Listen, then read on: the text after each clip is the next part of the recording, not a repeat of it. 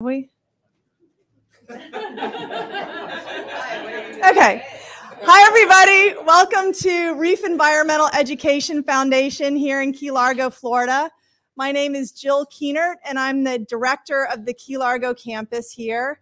You are in a building next to one of the oldest buildings in the Upper Keys and just south of one of the newest buildings in the Florida Keys, which is a brand new ocean exploration center that we're building here, all in furtherance of our mission to educate and engage people in marine conservation here in the Florida Keys. So can I just get a show of hands, like who's brand new here, who's never been in this room before? Wow, oh my gosh, that's amazing. I love that. Thank you so much. So this room, you'll see the mural around the side of it. Take a time to, after we're done, look around at it.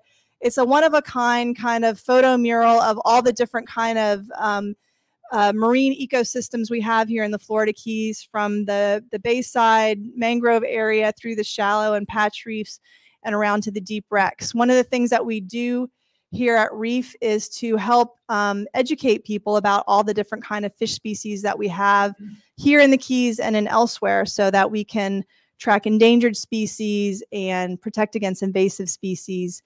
And we call this series Fish and Friends. So every month we have a speaker come in, usually someone from the local marine conservation community. Today we're really delighted to have Dr. Jason Spadaro with us from Mote Marine Laboratory. He's part of their coral reef restoration research project here. And I thought it would be great to hear how the corals are doing, because we've all been in this hot water last summer and eager to hear how they're doing.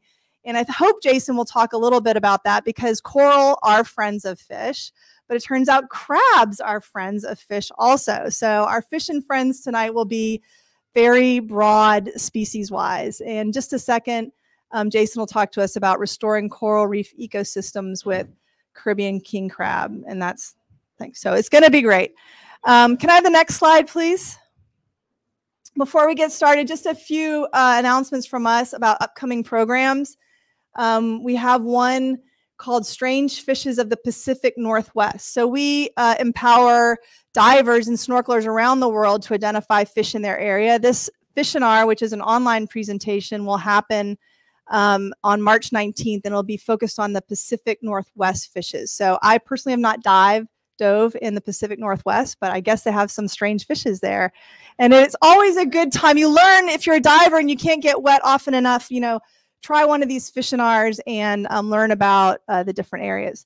Community events, if you're around and about in the community, you'll see our amazing staff and interns putting tables up at community events to teach people about marine conservation. On March 16th, which is this Saturday, we'll be at the Irish Fest at the Caribbean Club. And later we'll be at the Island Fest in Isla Morada. Are any of the interns in here at the moment? They're cleaning up, bless their hearts. So we're really glad to have them. I think at the end, I'll make sure they raise their hands and we can all see who they are. So can I have the next slide, please? Just one more event that I wanted to tell you about. We're going to have a paint and sip, an ocean-themed paint and sip with local artist Cassandra Clark of Jellyfish Daydreams. Cassandra's special area of art is tattooing. We're not going to do a self-tattoo. It's not going to be paint and tattoo. It's paint and sip. This is the picture that she's going to be doing with us. We're going to do it right here in this room, and proceeds from that will go to benefit Reef and our programs. And I'm looking forward to drawing a stingray. How do you draw that? How do you paint that? So Cassandra will be here with us, and you can sign up for these and all of our programs on reef.org. So the next one.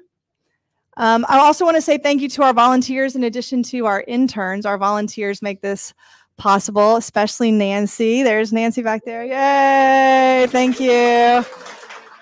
And Laura and Fred are right up here in the front too. Thank you.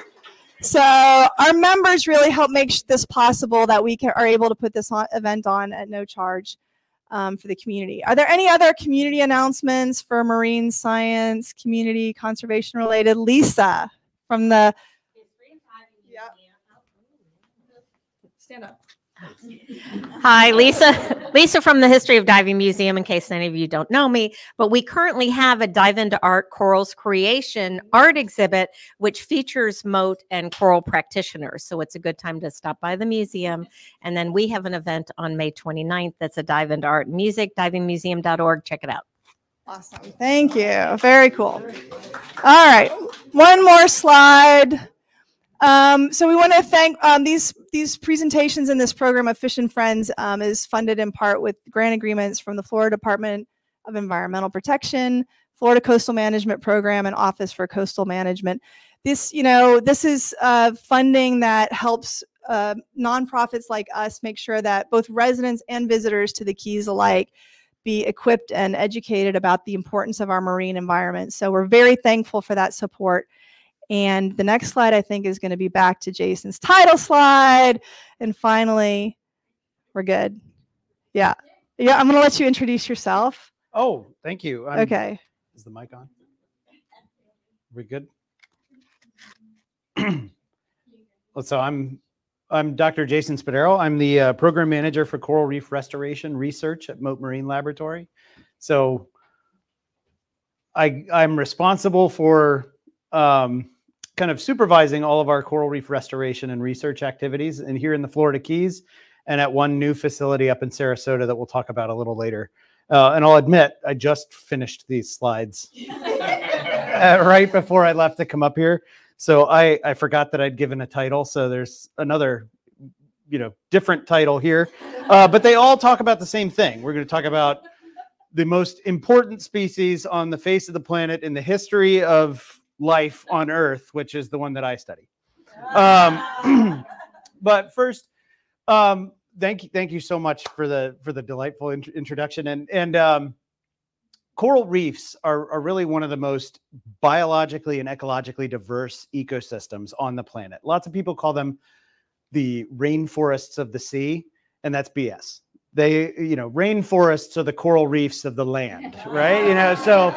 So literally, in almost every metric on healthy coral reefs, they outpace every other ecosystem on the planet. Biodiversity, species richness, biological production, all of these different things. But it's interesting that if you took every piece of living coral reef habitat on the planet today and stuffed it all into one space, it would fit inside Colorado. That is the entire spatial extent of living coral reef habitat on Earth.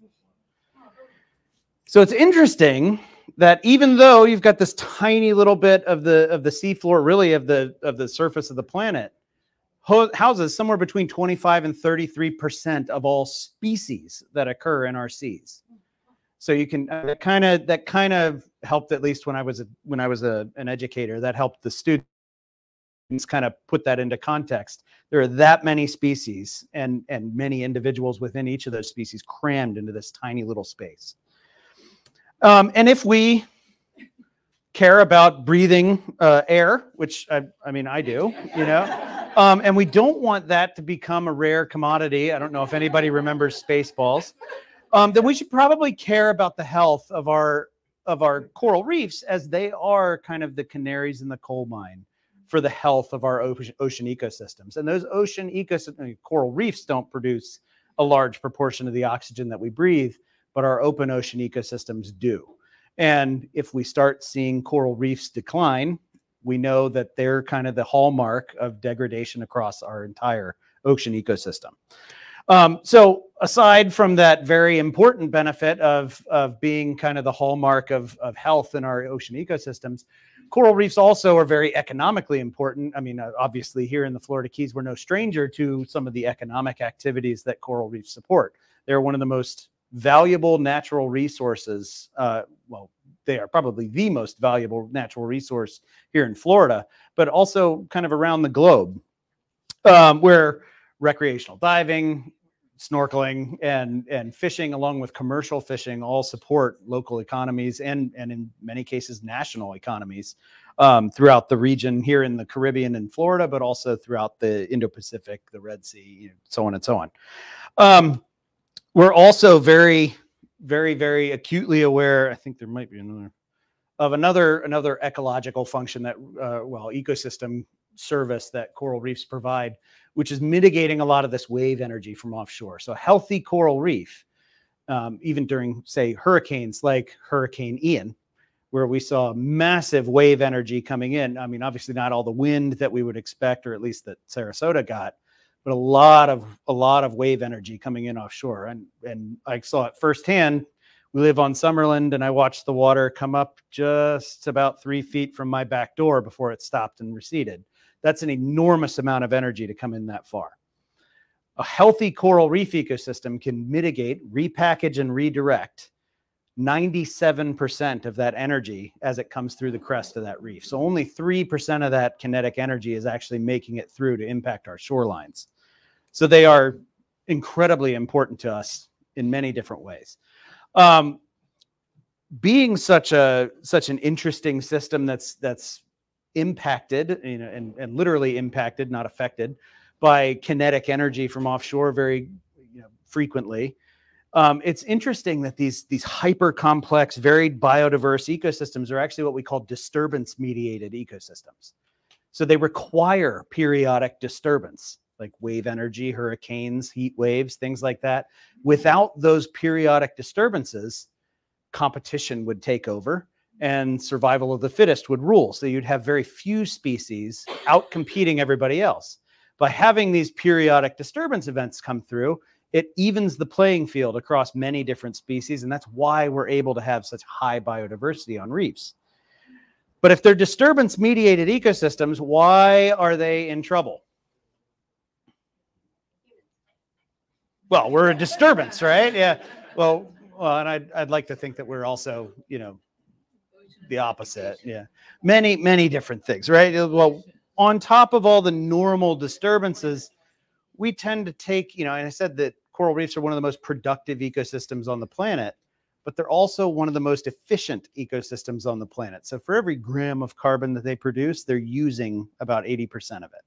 So there's only about 20% of that energy that you can take out of that ecosystem without starting to take wheels out of the machine, right? And if you take too many by overfishing or reducing pH on the water, or as we saw this summer, massive heat waves, things like that, or even, you know, just up our neighbors up here in Miami, putting some suspicious looking green water into the system just a couple of meters away from our reef, you end up going from a system that's incredibly complex, very energy efficient and complex, to one that's much less energy efficient, much more productive in terms of net productivity versus gross, and you end up with a system like this, with simpler critters that can handle these kind of degraded conditions.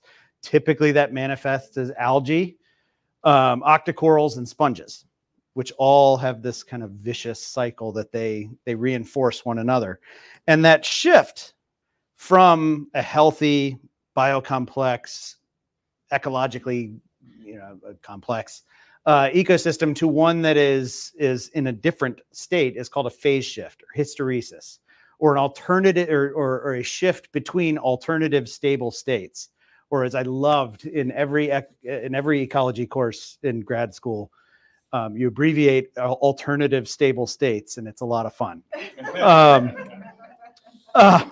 You can think of these phase shifts as just kind of on a continuum of coral, right? So, and I'm sorry, this is kind of a model, but it's kind of important for what we're talking about in multiple dimensions here. So if you think of this as a graph, right? On the vertical axis, you have coral cover. So the amount of the bottom that's covered in living coral. At the bottom, it would be low. At the top, it would be high. And then across the bottom, you have grazing intensity. So not a lot of stuff eating salad, lots of stuff eating salad. And if you have lots of coral and lots of vegetarians on the reef, you're in this coral-dominated stable state. So we think it is a stable state. And this is a very simplified model. So you'd have a healthy coral reef ecosystem. If you lose coral or vegetarians, you go across this black line, which is kind of an unstable equilibrium, and these white lines on either side are thresholds. If you cross a threshold, all of a sudden the ball starts rolling downhill on its own. Stuff starts reinforcing that shift in phase to coral depauperate. And that is a $30 word for unhealthy. So no coral left, right? An ecosystem that's dominated by something other than corals. And in the 1970s, the reefs here in the Florida Keys were up in this state up here. And the people that were here in the 1970s were like, yep, that's when they were healthy. Talk to somebody that was here in the 50s and they're like, you don't know what you're talking about. So that's a shifting baseline. But this is the baseline that we're talking about. And that is the last time really that our reefs were truly healthy. Not that they looked healthy, because that was all the way up until probably the early mid 80s or so. They still looked good, but they weren't. They were shifting across this axis here. And notice that it's not the coral that went away, it's the vegetarians. But you still had that coral dominant stable state. And then in 1983, which is why I put 1984, I showed up, but also we lost diadema, which is that long-spined sea urchin that we've seen in the news. Well, I see in the news a lot. And it was one of these keystone herbivores. And we'll talk a little more about why I'm doing this and spitting keystone out. We lost them, which is why we shifted very strongly across that axis. And then in the early 90s and then through all the way to current, the number and magnitude of marine diseases that came up on our reefs just skyrocketed and demolished our vertical axis here. We lost a lot of the corals. Now, and really we could basically put us in this kind of area starting in the early 1990s. Now we've kind of like embedded ourselves right in the crotch there at the bottom. So we have very little coral, less than 1% or so coral cover on our reef, and very, very little grazing intensity. Not because we don't have a lot of herbivores, but because we moved all the stuff that wasn't algae and filled it in with algae. So, I mean, think about a lawnmower going around a playground with lots of hardscape on it. It's very easy to mow all that grass. If you put grass over the whole thing, it's a heck of a lot more labor intensive, Same thing is going on with our reef. As we remove coral and fill that in with algae, the same number of herbivores are acting on a much larger field. So enough of the ecology lesson. Now we'll talk about restoration, right? And that is one of the things that Moat, I think, does very, very well. And the vast majority of restoration is talked about, it's coral restoration, right? Everybody talks about the coral restoration program, this, and the coral restoration, that, and everything. And that is because, well, that was the thresholds part. Sorry. I just finished these slides on the way up, right? You go across one of the white lines, it'll go on its own. Restoration typically has focused on active restoration, actively putting corals back on the reef, not to replace them, but to put out enough of the mommy and daddy corals that they make baby corals and shift us up that vertical axis, directly affecting coral cover. That is a very long distance. This is not, right? So that's why there's two axes here. So how do we reverse this phase shift? Acting on that vertical, well, this is out of order, but that's okay. We can act on the vertical axis that I didn't remove one of the animations. We can act on that vertical axis by directly replacing or putting out corals onto the reef, right? We're affecting that vertical axis.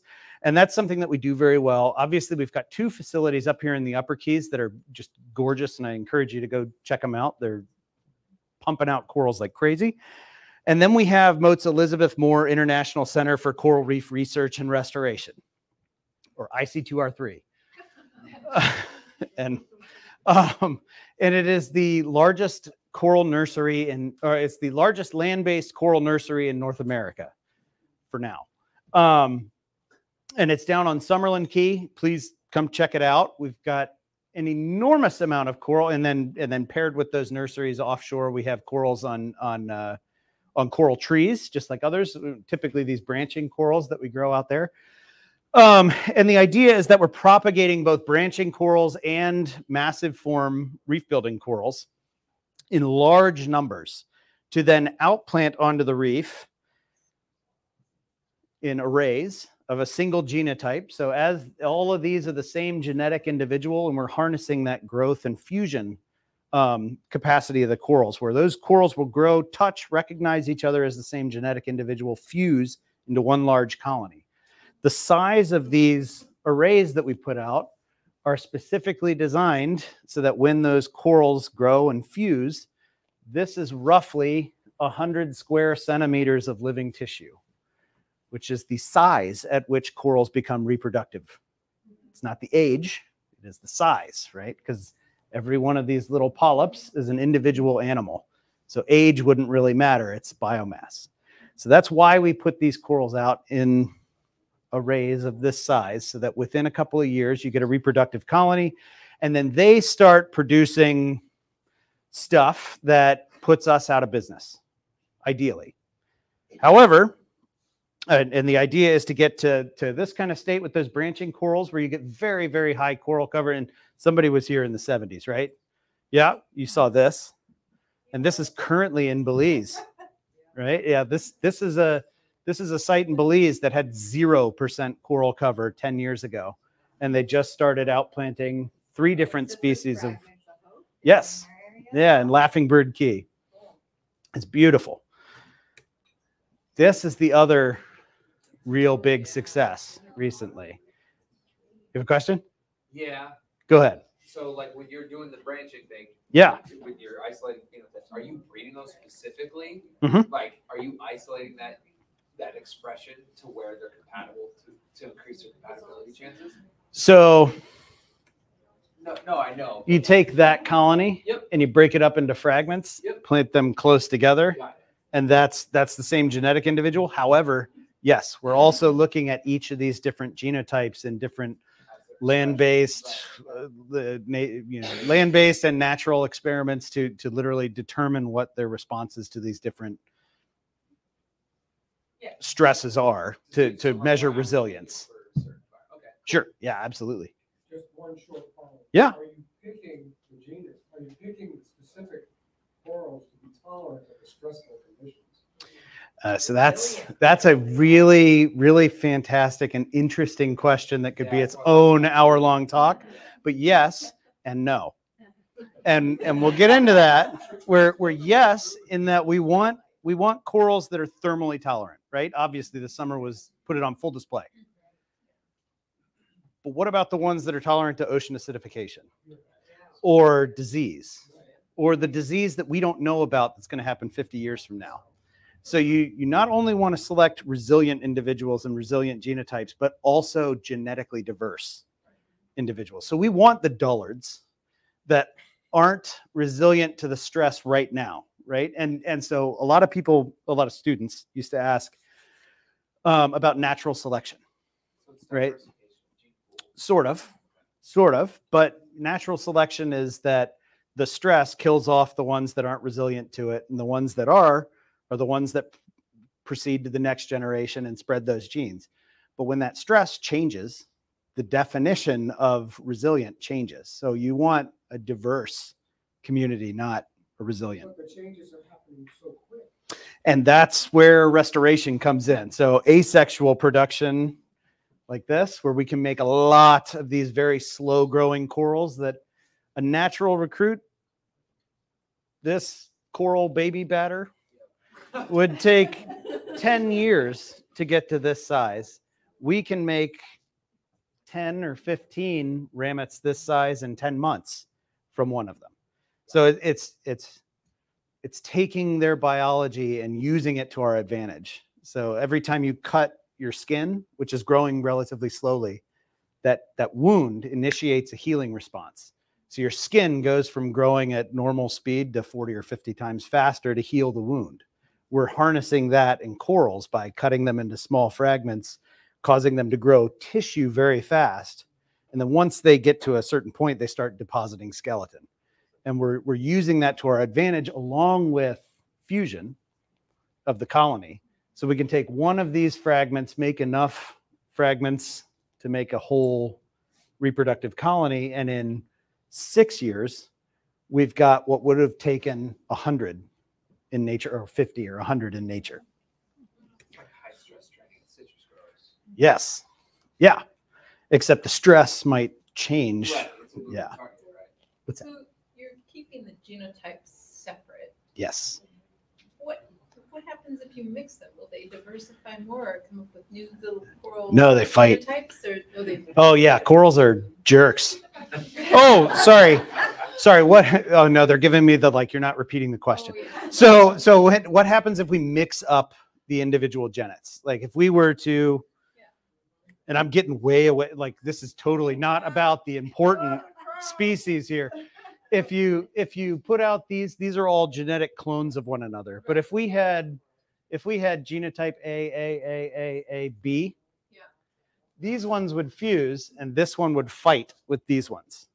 And they're no, they are jerks.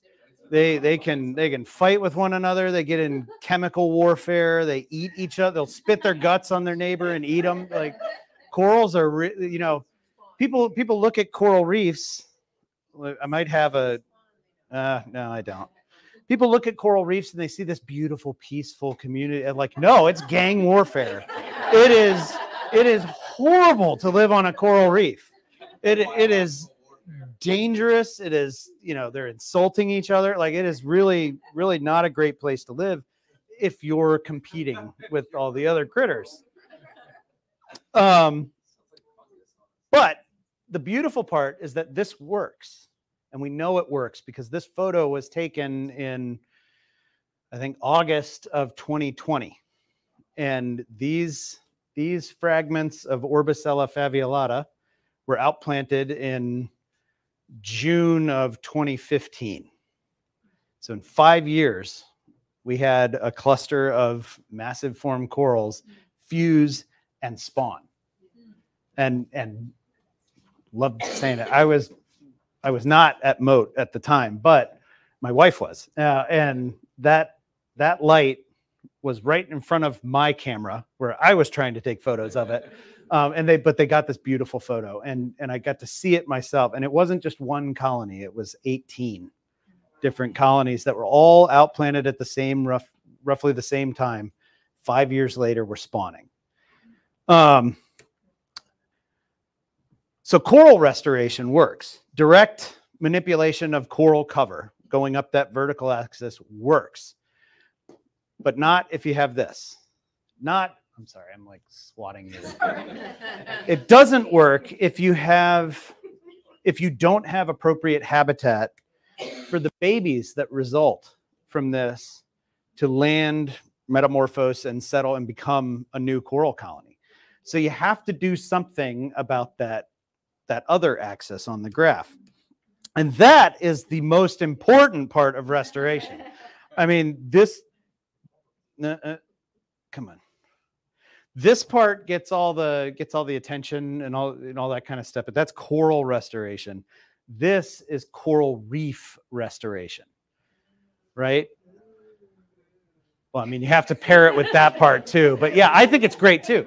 Like this is the part that's more interesting to me because one, this is a long distance. This is very hard. Think of it as a hill and you're pushing a bowling ball up a hill. It takes a lot of energy to get it up that way, but if you go around the side, that's a heck of a lot easier. That's a terrible analogy, but anyway, you dramatically reduce the distance that you need to get on this overly simplified model by moving across that. And there's a number of ways that we can do that. We can go out and manually remove algae from the reef. And this is actually happening in Hawaii and another part of Australia, where this is, I mean, they call it some silly name like the algae removal vacuum tool or something like that. It's a pool vacuum with a big mesh bag where they're literally down there grabbing handfuls of it and just sucking it up into this dredge. Can you imagine picking all of the grass on a football field and having it grow back faster than you can pick it. This is incredibly labor intensive and ineffective.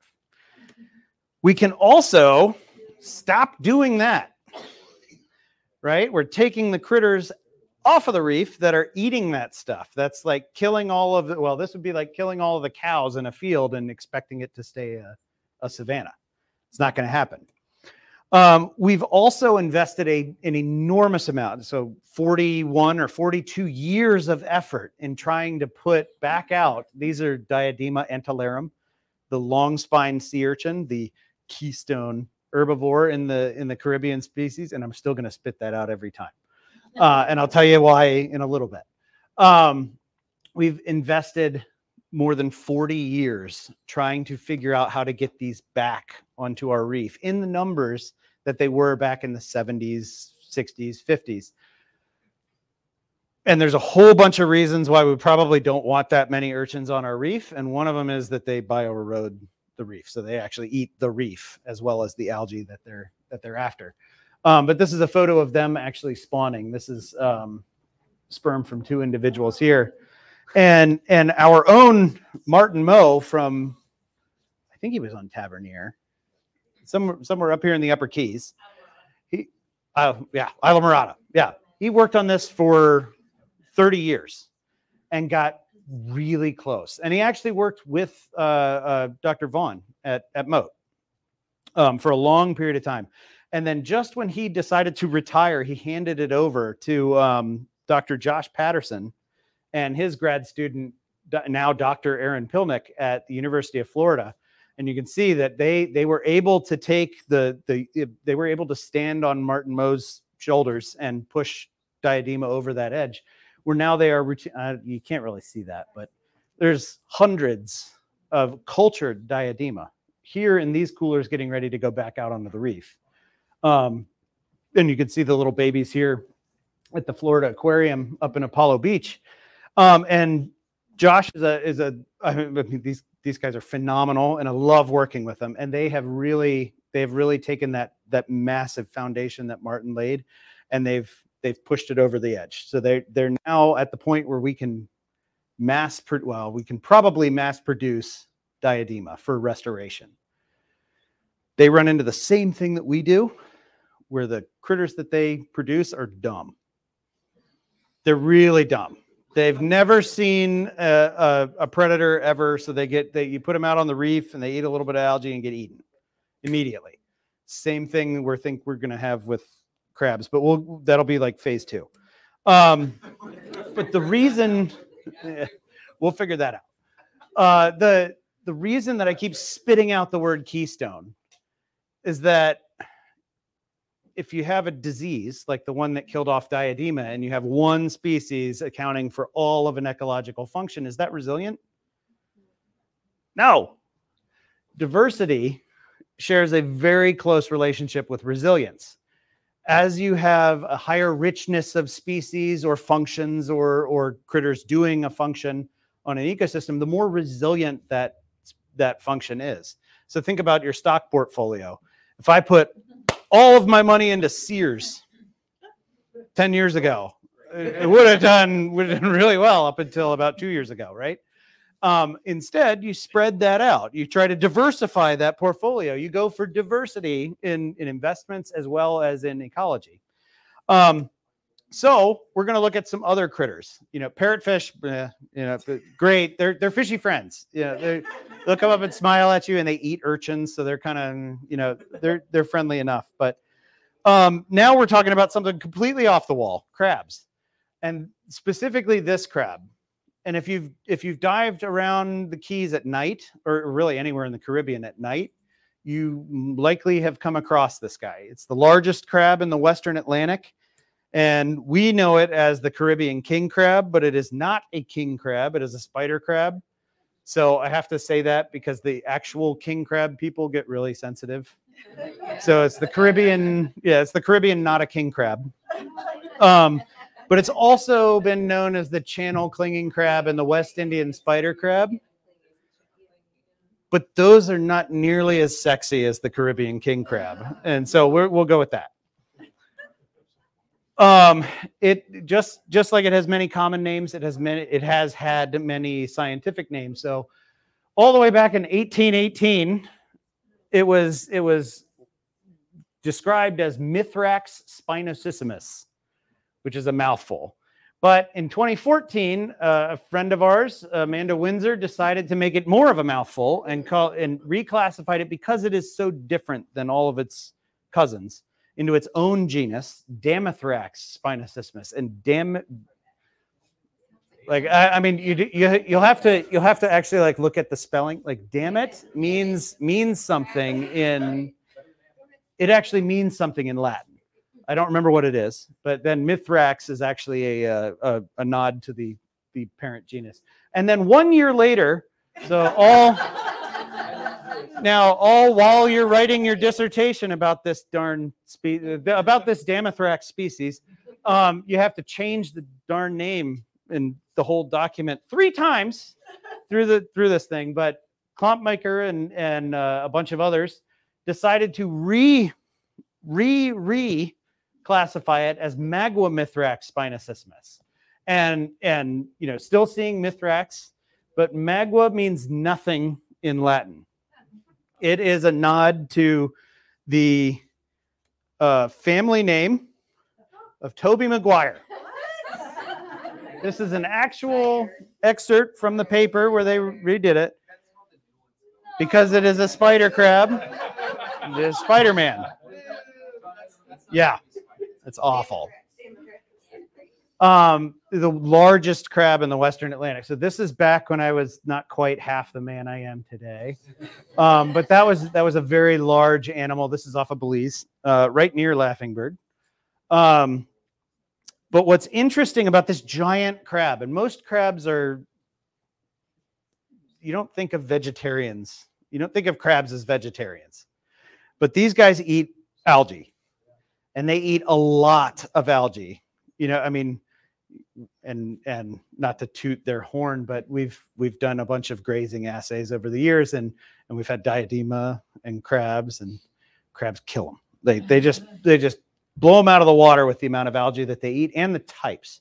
So it's not just the amount of algae that they eat. They eat the stuff that's chemically defended, that's calcified, that's really nasty and hard to get rid of, and that other herbivores will avoid.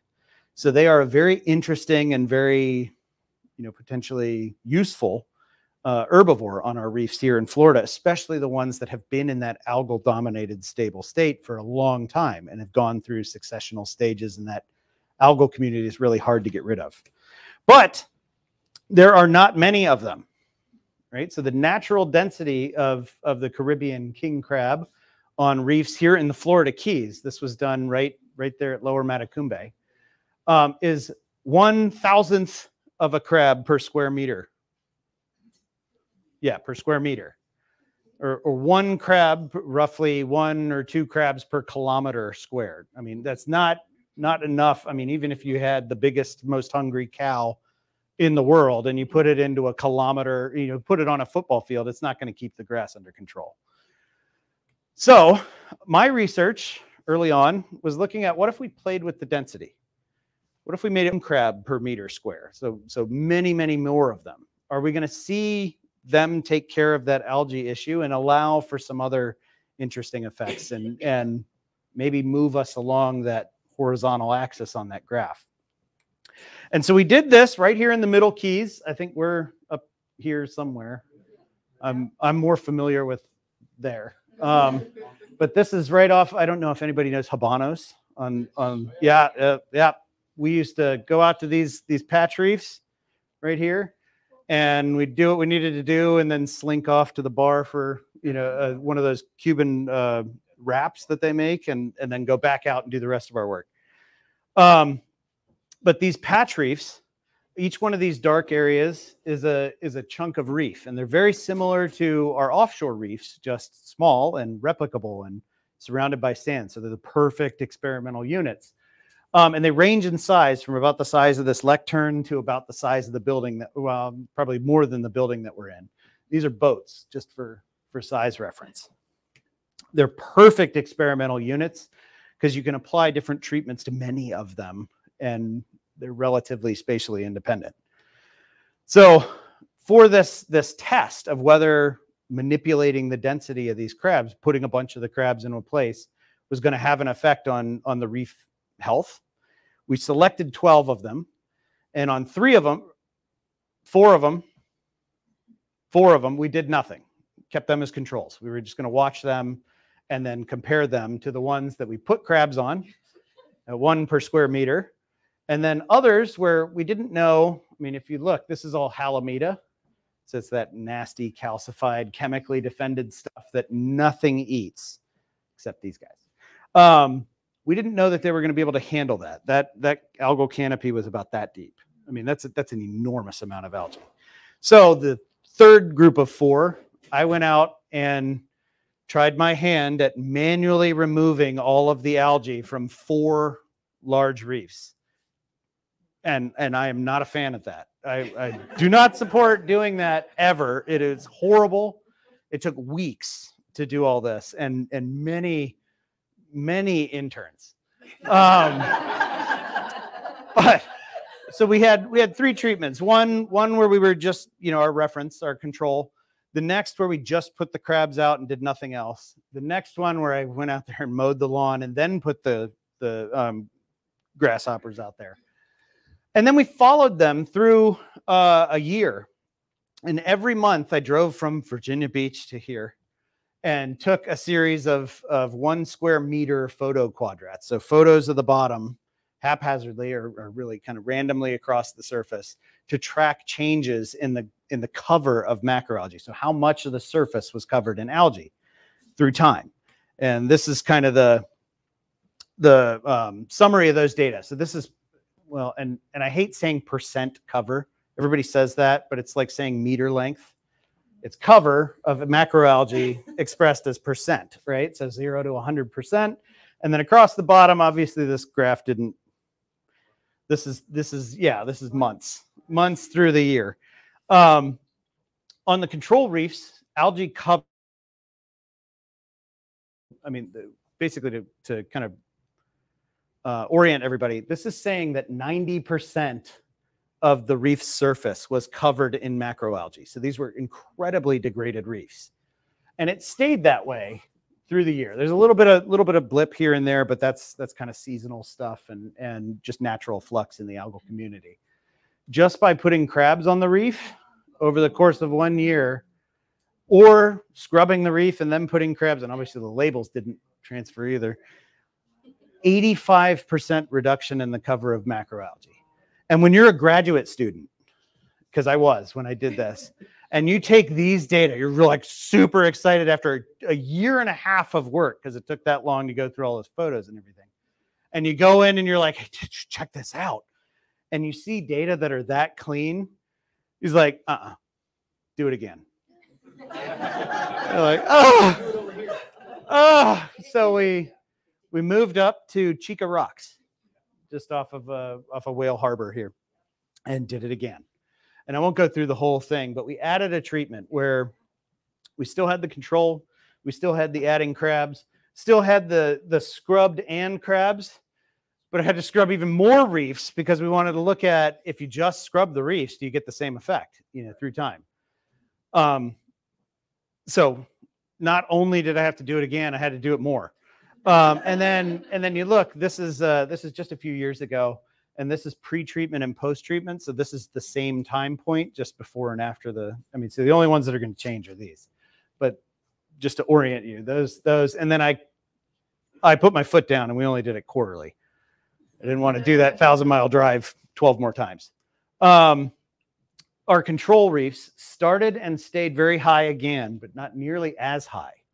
Just Chica Rocks is a different system, but still very high, still 60, 70, 50, 60, 70%. That's still way beyond what you want a coral reef to be. Just by scrubbing the reef, immediately you affected almost a 90% reduction in the cover of algae. But then by the end of the experiment, it was no different than if you did nothing. So scrubbing reefs does not work in the Florida Keys when I do it. But, and obviously these colors have changed too. This is just crabs. And again, this doesn't look as dramatic, but if you look at the numbers, this is 60% to 30%. So about a 50% reduction in the cover of macroalgae. And then by scrubbing the reef and putting out crabs, you have almost the same relationship. If you remove this wild, superfluous line that didn't need to be tested out of the equation, and you compress this a little bit, the three lines are very similar to the last graph that we looked at. So fantastic. You go in and you tell your advisor another time and he says, nah, do it again. And you say, no, there's two right there. No, not doing it again. So we're fairly certain. We're very confident now. This is a few years ago. And since then, we've done this in Belize, Mexico, Honduras, Guatemala, the Bahamas, a couple of other places, and it works. So we're really, really excited about this. But just removing macroalgae is interesting, but it's not that interesting. The cascading effects were the interesting part.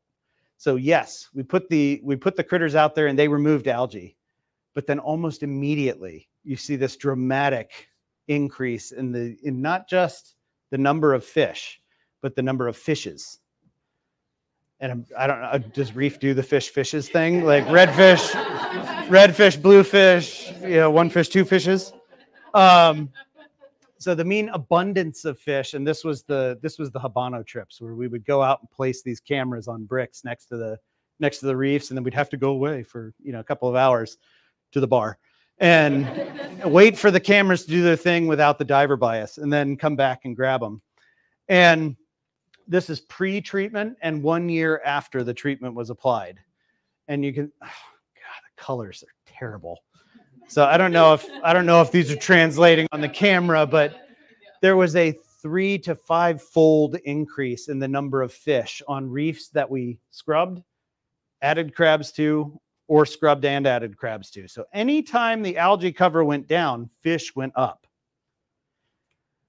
And it was due to 6 families of fishes. And of note, 1, 2, 3 of them are herbivores. So not only by adding these herbivores onto the reef were we bringing in more fish, but they were herbivores themselves, reinforcing that increase in grazing intensity. What's that?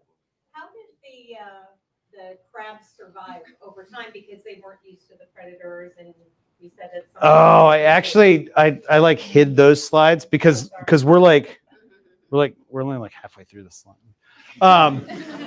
But we went out there and we tested mortality, and it was very strongly related to size. So you have to put crabs out that are about this big. The body needs to be about the same size as the coral plugs that we use. Otherwise, they all get eaten. And if you put them out this size or bigger, fewer of them get eaten, and they have a better chance of affecting this. So that was all several years before all this work. But not only was the abundance of fish this 3 to 5 fold increase, so too was the richness of fishes, which is the number of species that you see. And there was a 3 to 5 fold increase in those on the reefs where algae was changed. And I'm very sorry about the unfortunate colors here. So not only when you put crabs down do you get more fish, you get more fishes. And juvenile coral density, now this is 2 years after the treatments were applied, because coral responses are a longer term. So we know that each of those reefs were close enough that they were getting the same kind of larval supply. The number of baby corals coming in was probably the same across all of them, but the survival of those baby corals was very different across the treatments.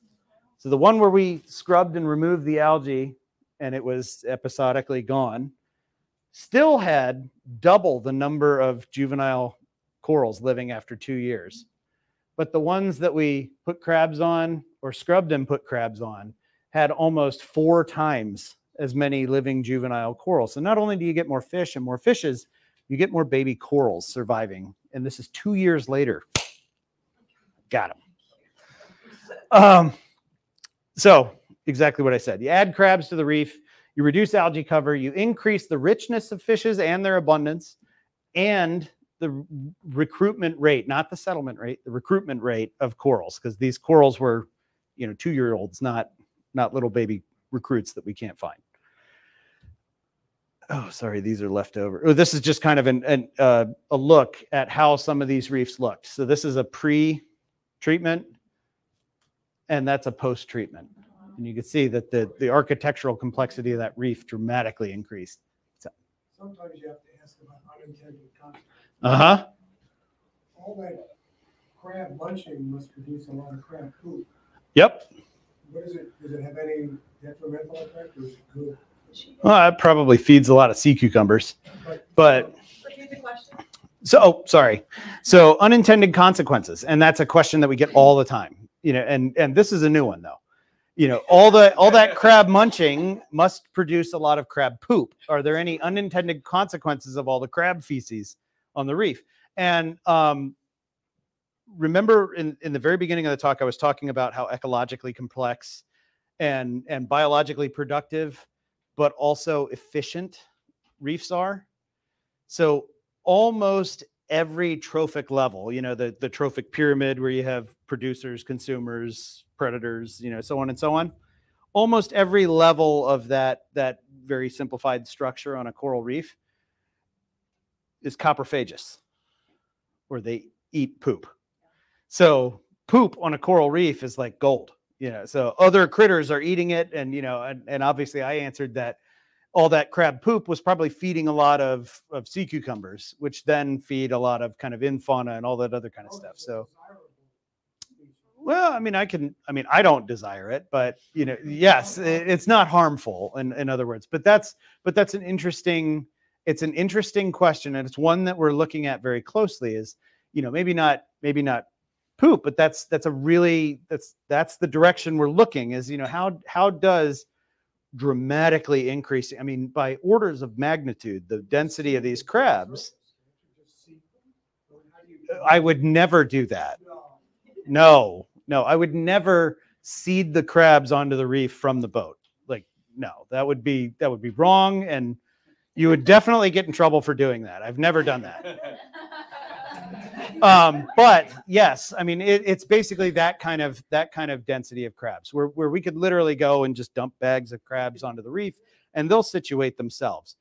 And how does altering the ecological structure of that community so dramatically, how, you know, there's gotta be some other kind of effect that we're not looking for. Like, the change in the fish community and coral recruits, we weren't expecting those results. Those were unexpected results.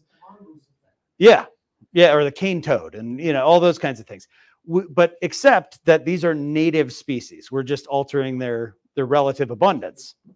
So we have not yet found any unintended consequences. However, diadema, when they were, you know, back in the 70s and 80s, when they were super abundant, that was not a natural abundance of those urchins. That was because all of those predatory fishes had been removed and competitors had been removed by overfishing for decades and centuries, which caused an explosion in their density. And the unintended consequence was that a pathogen was able to rip through that entire population throughout the entire region in less than a year. So there is the potential for that. However, we haven't run into those negative effects yet, but it's something that we're very, very, very carefully and very, very seriously considering. We're going to breeze through the rest of them. That's just the same picture of a lot of fish on a reef. So there's strong applications to using these crabs to facilitate coral restoration, making it kind of coral reef restoration, attacking the community rather than just the foundation species that support it.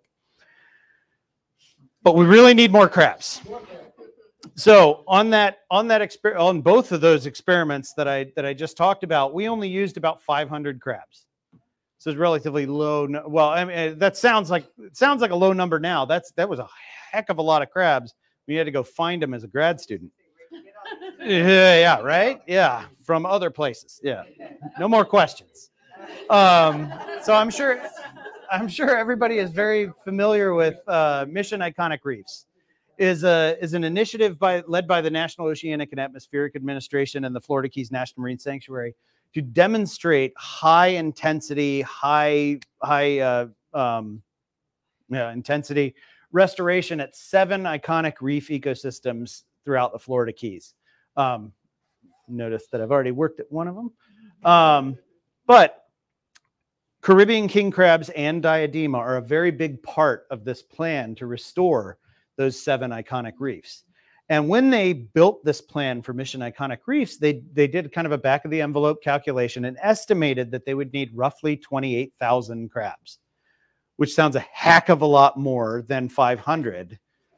But then I kind of went back behind them and looked at the math and everything, and they were only putting crabs here and here. They were not putting them on anything other than, or no, and here, and here.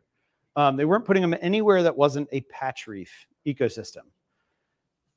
So we recalculated because they can go into contiguous reef habitat. We just used patch reefs because they're convenient for experimental purposes.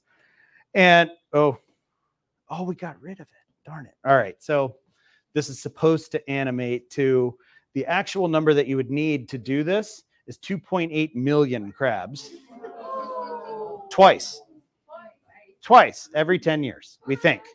So about 5.6 million crabs.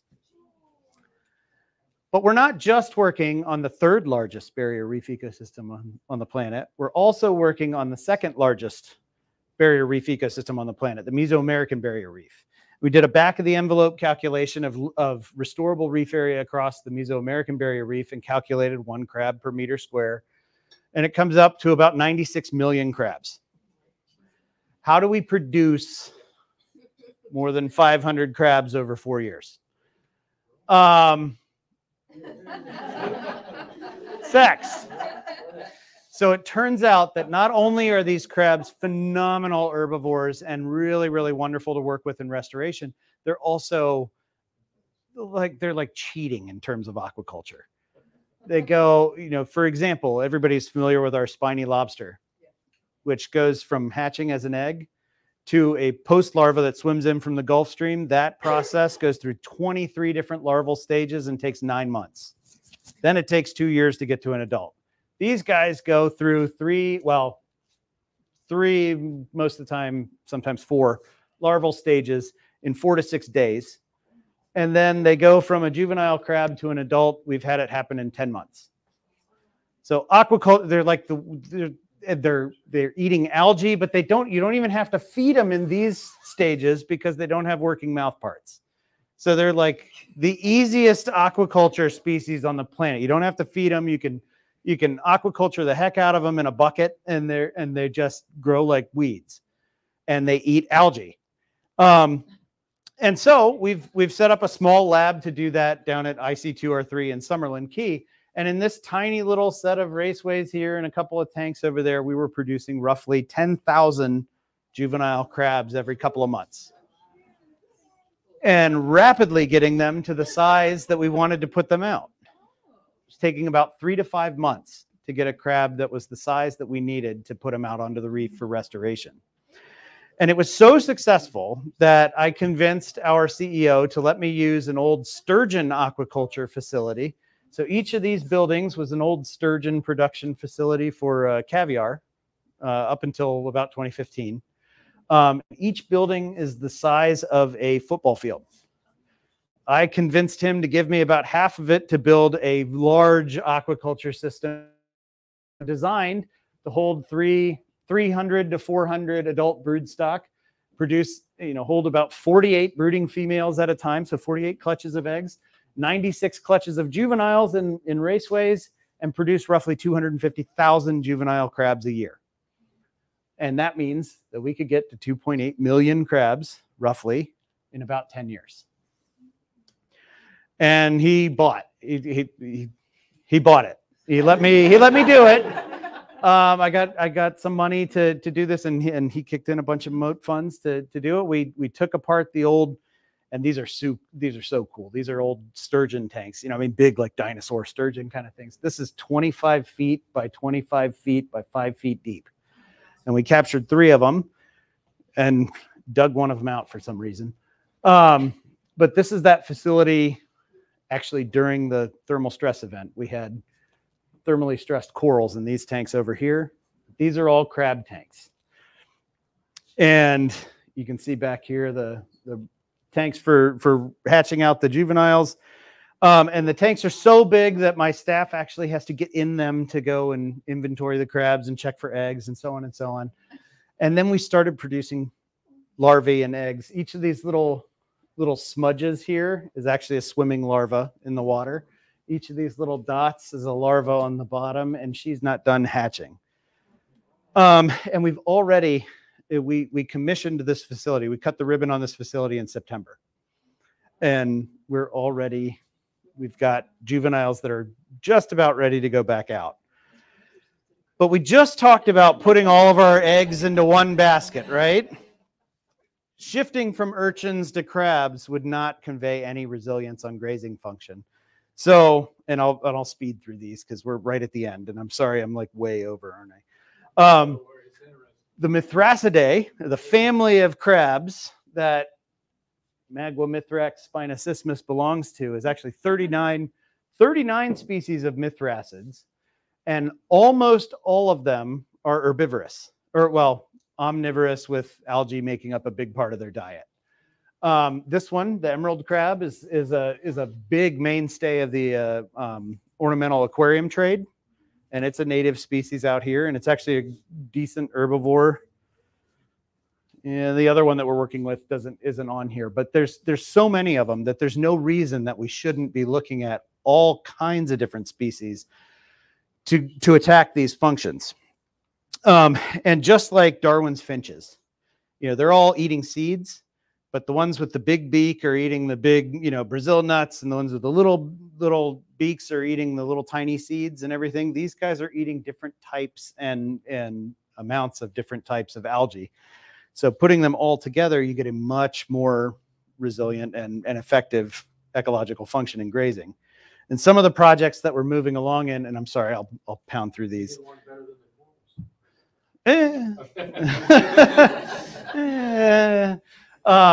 Some of these guys, and these guys look really big, but they're actually that big as adults. And this is Mithraculus carife and Mithraculus cinctomanus, and both are really important or really common mithracids that occur throughout the region on shallow reefs and are almost entirely dependent on branching corals.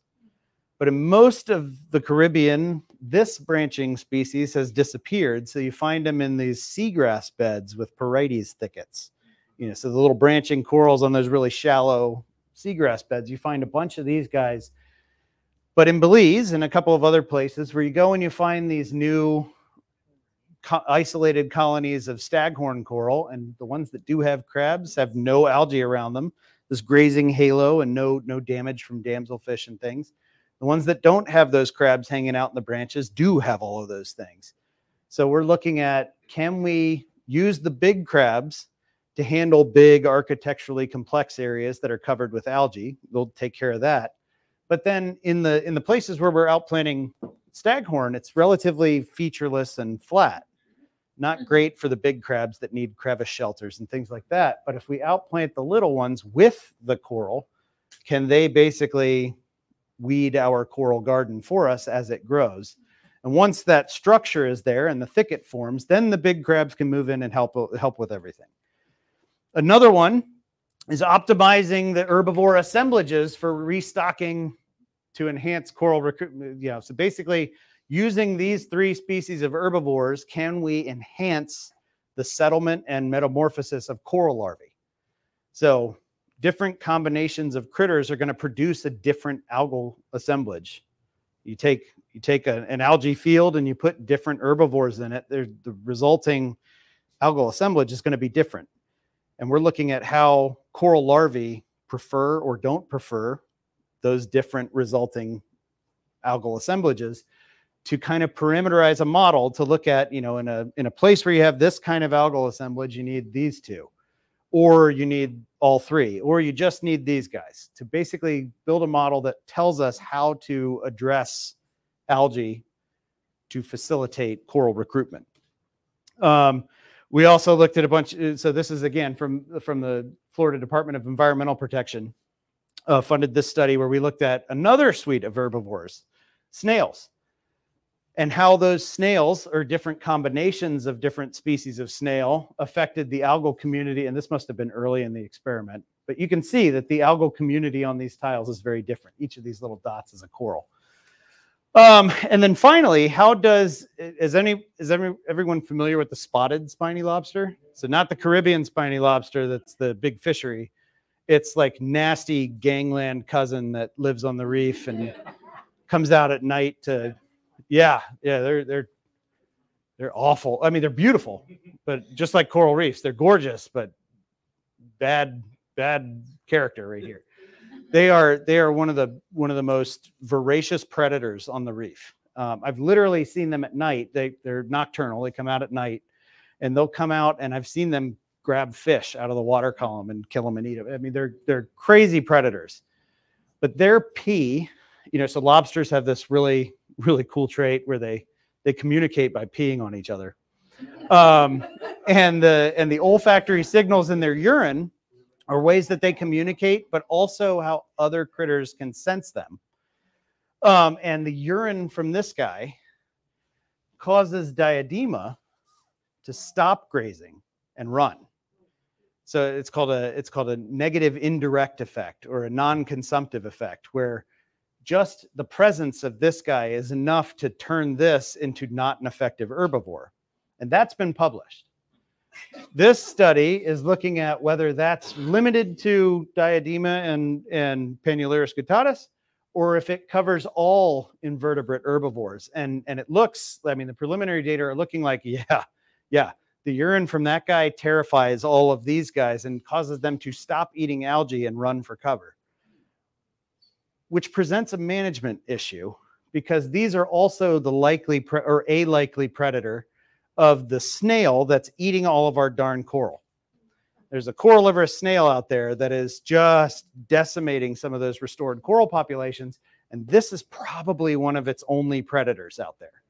So do you remove the spotted spiny lobsters to facilitate grazing and just sacrifice the coral to the snails, or do you leave them to eat the snails and just, you can't do anything about the algae? So it's this very interesting ecological system. Not run off. Good luck. Yeah. So the question was, yeah.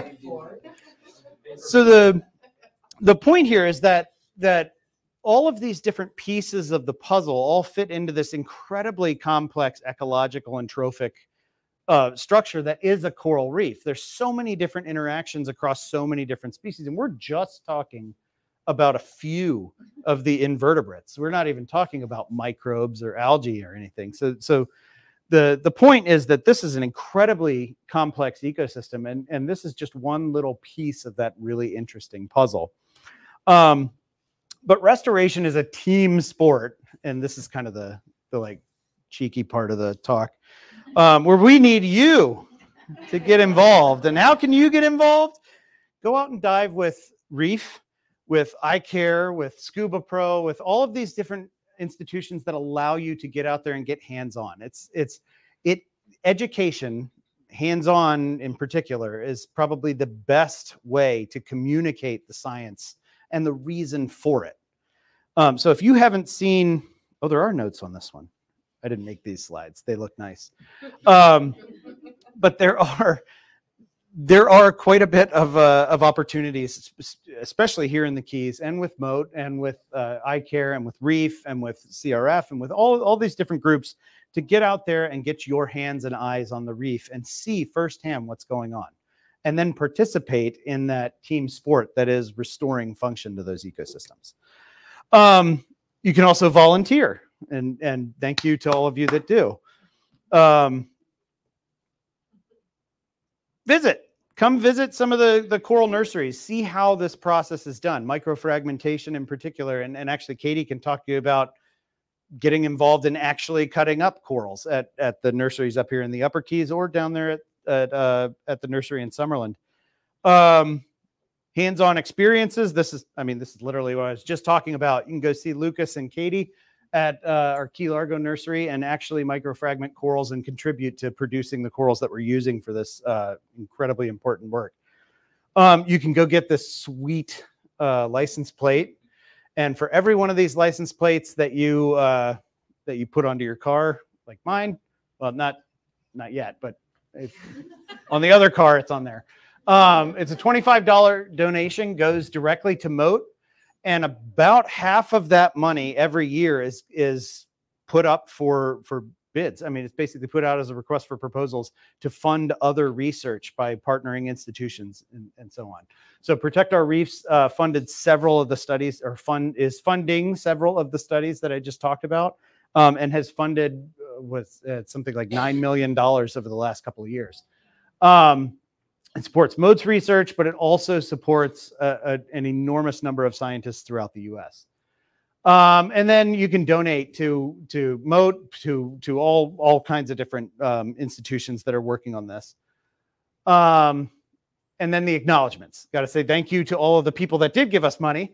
So the National Marine Sanctuaries Foundation is kind of leading the charge with the National Oceanic and Atmospheric Administration and the Florida Keys National Marine Sanctuary and Mission Iconic Reefs. And they have funded a large amount of the crab work and the coral work that we're doing.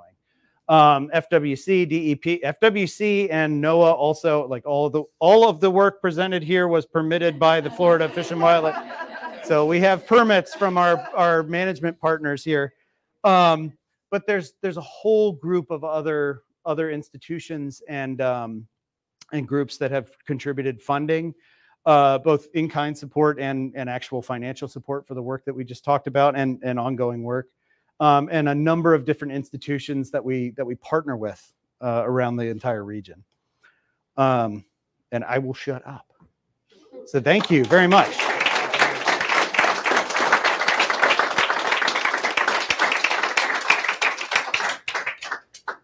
Wow, wow, wow, wow, wow, wow, wow. So many friends of the fish, like literally fish and friends, or like all of the who knew. Thank you so much. We are over time. We usually try to end this up by 8 o'clock, but I'm sure that there are questions. So I think what I'll probably do is say thank you to you. And if you don't mind sticking around for a little bit, if people have questions, they want to come up. I want to thank the rest of our Reef staff, our interns who help make everything go well here on the front row, our marine conservation fellows as well up here in the front row. Moose Mussey's our education and outreach leader. She's right here. In case you haven't met her, Mead back here is one of our new staff. You met him last time, and Sierra's back there as well as Lex. So if you haven't already said hello to us as Reef staff, please do. And support all that. I mean, we're in this community together, doing this work together, and it all connects to each other. So we thank you to everyone who's online and all of you for coming here.